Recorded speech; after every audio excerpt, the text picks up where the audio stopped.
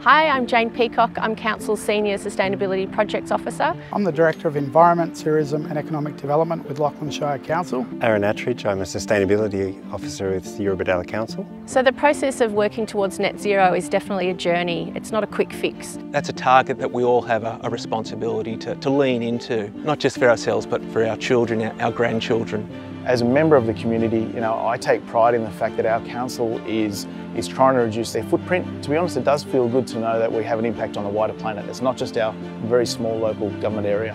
We have faced challenges along the way and we've taken time to reflect upon those. Make sure you're talking the language that people understand. If we do this is the outcome from an environmental perspective and particularly from a budget perspective. Get some small wins, and look, we save about $1 million a year for the organisation, which is savings for our community.